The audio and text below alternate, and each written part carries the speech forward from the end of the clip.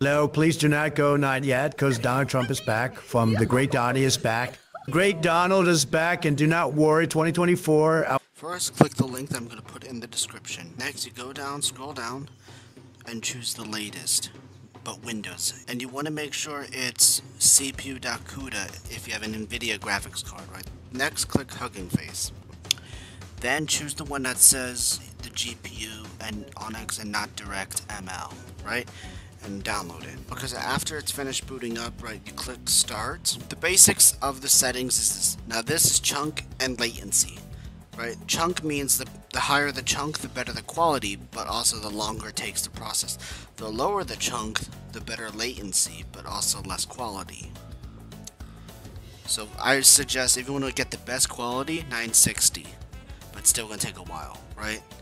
And then extra, that just gives some extra power or quality. So yeah, I suggest 131,072.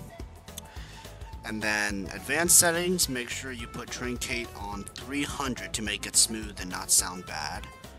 After you do that, you could also put this on high quality if you want, but usually it's on low if it doesn't work.